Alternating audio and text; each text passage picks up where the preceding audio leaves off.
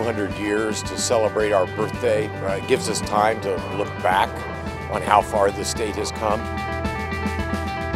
The great aspect of the relay is it has been in all 92 counties. Hoosiers, all north, south, east, and west, have been able to celebrate the bicentennial in a very real way. And my ambition for these torchbearers and for Indiana is that we now all collectively, that we go forward boldly. The most popular statewide event, without a doubt, is the Torch Relay.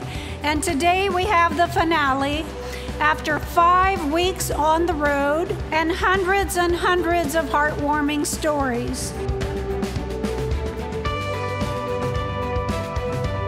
So many different people are having an opportunity to participate. It's real people getting to celebrate their Hoosier heritage, and it's a fun time to sort of reflect on what being a Hoosier really means.